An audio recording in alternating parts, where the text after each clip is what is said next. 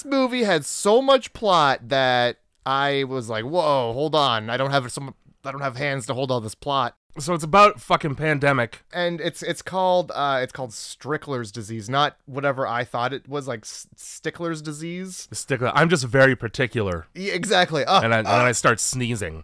Turn the fucking lights off when you leave. It's carried by cockroaches in the subway system. Surprise, surprise. The dirtiest thing in the world is full of a disease. Because this disease only affects kids. There's a lot of them. Yeah, they have so many that they have what I call dying child alley. Which is the hallway in the hospital where they have everybody curtained up like that Limp Bizkit music video for Boiler. Yeah, Except in that music video, people are fucking. I hope that's not happening behind the curtain. It's the worst Wizard of Oz sequel. It's really nice that they got married. Sure. Because normally people just fuck in the woods in horror movies. 30,000 cockroaches in the scene where this scientist lady introduces a manufactured species in order to kill them off and get rid of the disease. The bugs that she makes, though, are CGI. Put a little black stripe on the cockroach. They would have just put a sticker on a couple just bugs. Get 2 more bugs from the bug store. It took children dying for them to finally do something about the cockroaches in New York City. It's not a big deal until kids die. Like a lot of them. Yeah, a lot have to die. Most. The Asian man who runs this fly-by-night church. The priest. And you know it's a dirty church just by the fact that it is. This Asian man escapes from something. But it wants out of this door that he's got closed. Yeah. So he busts right through there and fucking, I mean, he didn't even need to. Because this Asian guy's already dangling over the fucking side of the building, basically. And immediately, one of the cables breaks. That guy's head lands on the same can, and it ends up painting a mirror. It sure does. It really ruins a nice mirror that is there for no reason. In the trash. There's no blood whatsoever, so that really must have been a nice, soft paint can. Yeah, so he's fine. It's all good. Oh, yeah. All we really know is what kind of shoes he's wearing. Because there's a boy in the window... Is fucking the Rain Man his shoes. Yes, he is, man. Oh, he knows nothing of card games, but... Sherlock Holmes. He won't call for help, but he'll absolutely be like, yeah, Windsor high tops. Yeah. And he'll also make note of the killer's shoes. Oh, yeah. And how funny they are. Yeah, he seems to talk a lot about this Mr. Funny Shoes who comes around at night and skulks around outside his window. We have some concerns. I would look into this, but I'm busy thinking about shining shoes. All the polish has gone to my head. I'm here trying to make a wooden boy.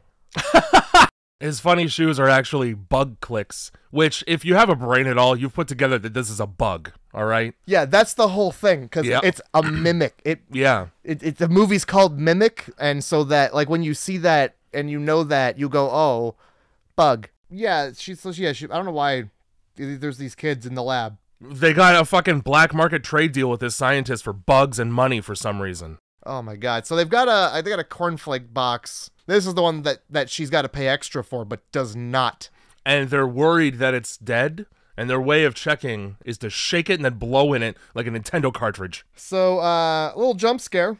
Yeah, small one. A couple things just happen in this movie that just happen, and then it's inconsequential. Now, if there was any illusion as to whether or not this is a giant bug that looks like a guy... Yeah, I couldn't stress this more. It's a giant bug that looks like a guy. And we still gotta wait like 40 minutes for them to figure that out. So, yeah, well, here we are.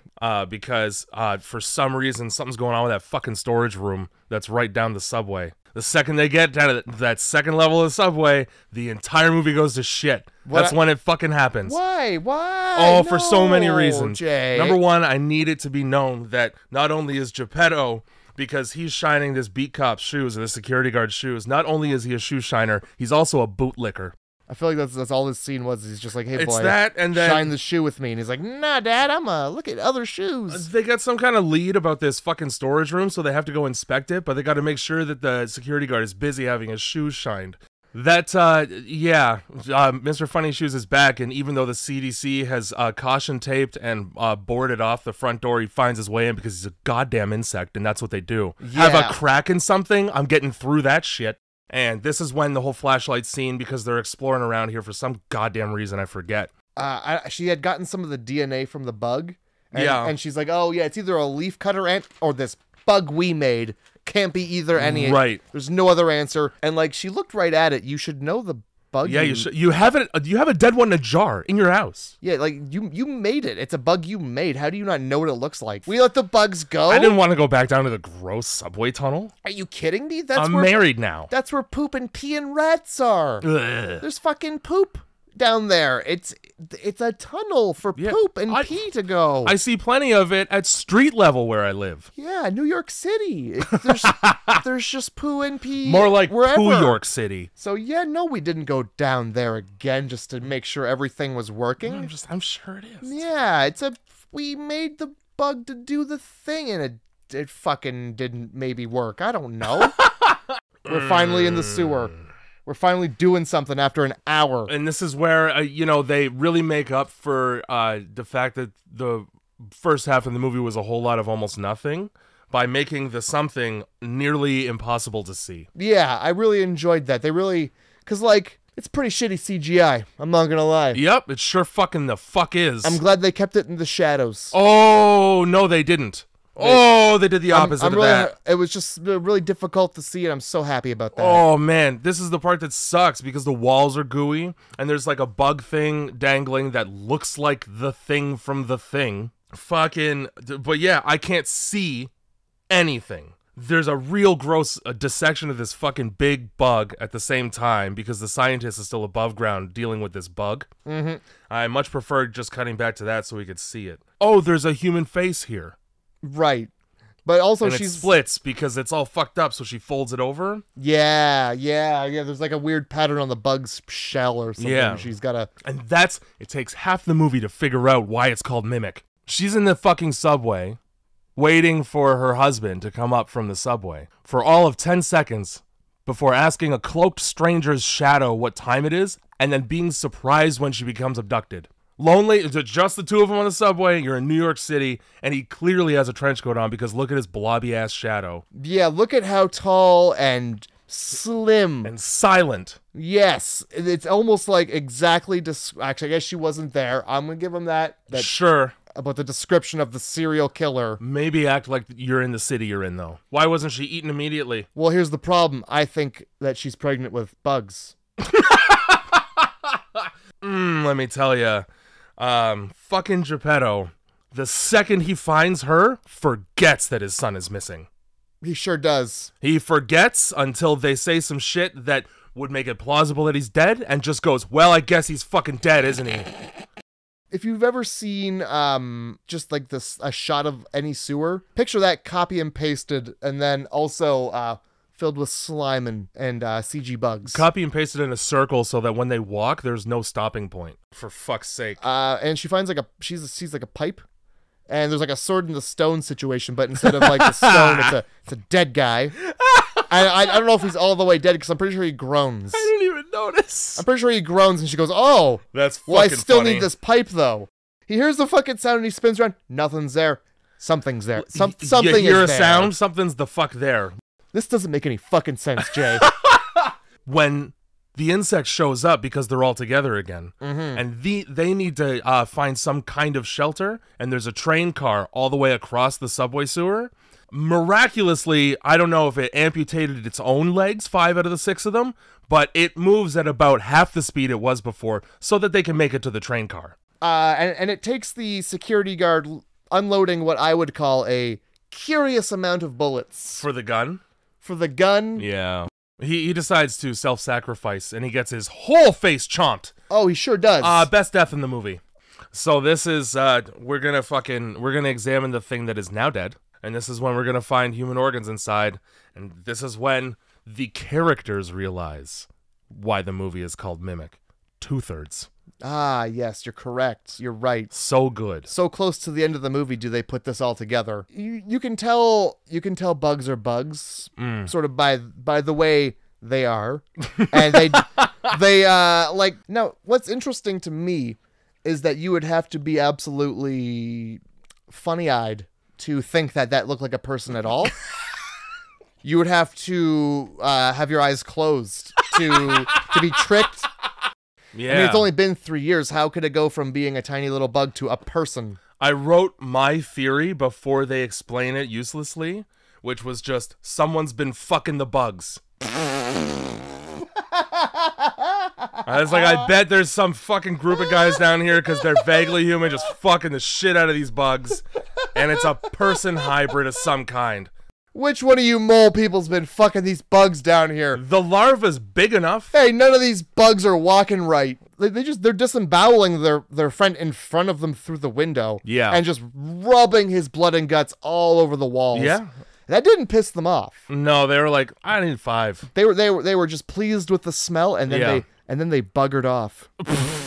That's what they did. I think they come up with the conclusion that eventually these bugs are going to leave the tunnels and colonize America. We got to deal with it by getting rid of that fertile male. Yeah. That's the only one. As per the conversation that I had with children earlier. I don't need to hear about how fucking ropey his loads are. So now we got to get the fuck out of here. So in this dirty old train car from literally as per explained by the characters 30 years ago. Pop on over to the circuit breaker that's not at all rusted out and chewed on by rats that live in the sewer, and there's no way that's neither of those things are possible. No, for sure. And just reconnect it with all of your CDC electrician's knowledge. Yeah. I don't know, CDC guy's just like, there's some wires and shit. I could probably get some power going here. I'm just the CDC guy, so I know a lot about wiring. Yeah. An entire subway system, and you absolutely, I know for sure I can do this. There can't be any more than 2 wires. It turns out there aren't. Not even taped. Not even remotely taped. They're just hanging here. I'm going to grab them with my bare hands and try and shove them together. Oh, yeah. I'm just going to take these, and I'm just going to do what I can. We're at the climax. Bugs are encroaching on him. He floods the room with gas. He's got the Zippo from, I think, Giuseppe. And he goes to light it. It's not lighting, so he's like, oh, fuck. The one smart decision that I saw anybody in this movie make was because there's gas in the room, just hit a piece of metal with a piece of metal, it's fine. And then the room explodes with all the bugs in it. It explodes so hard that Susan, who's at the ground floor, gets blown off the platform by the fireball. Male, despite having fallen down the dumbwaiter at least, but at worst, being in the room of the explosion, also fine and in the subway. So Susan goes, that's the fertile male. Great, thanks for telling me now. What luck, here comes a fucking subway train. Oh, dude, perfect. Oh, yeah, tell me about that. At this point, like, my hands have been thrown up so many times that I wasn't even surprised. So, yeah, reuniting scene, and then fucking up the stairs from the subway comes Peter totally unscathed. Yeah. And I lost it, but that's fine. Turns out he dove into some fucking water when I blinked. Even though, this guy was like, hey, yeah, we swept it down there, and, nothing could survive. Well, how about a human? Nah, not even a guy. Now, I'm gonna walk away. And now I want you and the autistic boy to wait there at the stairs and just count all the shoes. Because that's what he does. We know he loves that. And he stands there and he's like, yeah, there's a shoe. It's not... that's a good shoe there, too. Yeah, it's not my first rodeo with this boy. And then... oh, yeah, they do the thing where it's the same shape as the bug. I think so. At the bottom of the stairs. And as he comes out of the light, it's fucking Peter. I think so. Suck my dick. Of course I'm not going to think it's a bug. I just watched all of them die. Listen, Jay. I'm listening. So we know why you didn't like. Yeah. And I fixed that for you. You did. So now here, you're going to fix this for me. Sure. How come when he comes up out of the sewer and they embrace, what he says to her is, we're going to have a baby. Why is... And in the middle of this hug is it's the boy. Oh, right next to this boy, I want to tell you about the cum I put in you. And how it's formed a child in your belly. 2 out of 10 for Mimic. Prompt 2 out of 10 for Mimic. I gave it 3. I'm glad they're both low. I was worried.